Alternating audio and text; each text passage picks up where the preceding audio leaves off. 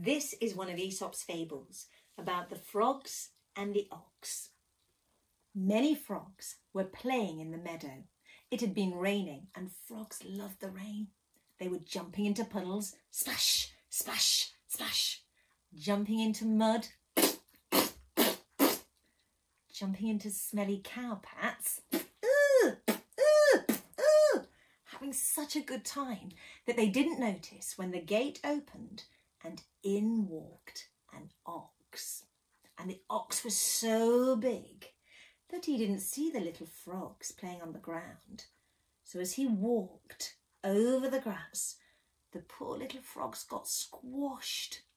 Splat, splat, splat. Green and red mush, gone forever, except one very lucky little frog.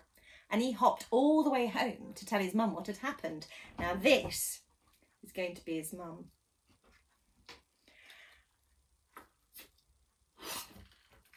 And this will be the frog. Hop, hop, hop, hop, hop. Hop, hop, hop, hop, hop.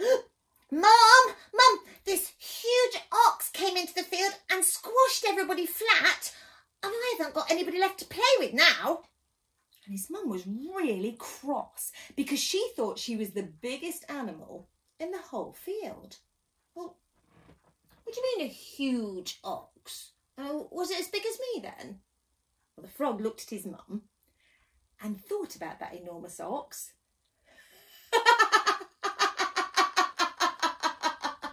Yeah, it was 100 times bigger than you, Mum.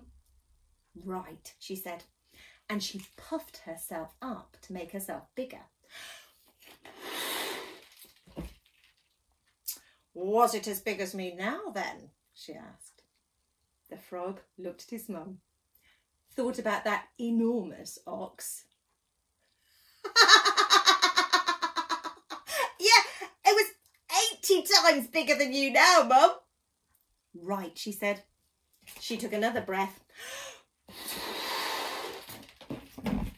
Was it as big as me now then? The frog looked at his mum, thought about the ox.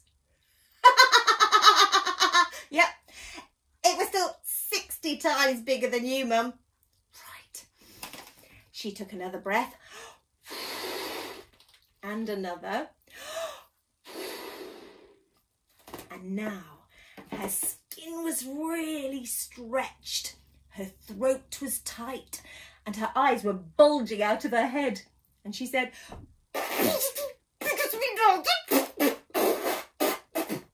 and the frog looked at his mum, thought about the enormous ox. It was 50 times bigger than you, Mum. Right, she said. She took another breath and suddenly exploded all over the field. And the frog looked at the mess and wiped himself down and said, I am never going to try and look bigger than I really am.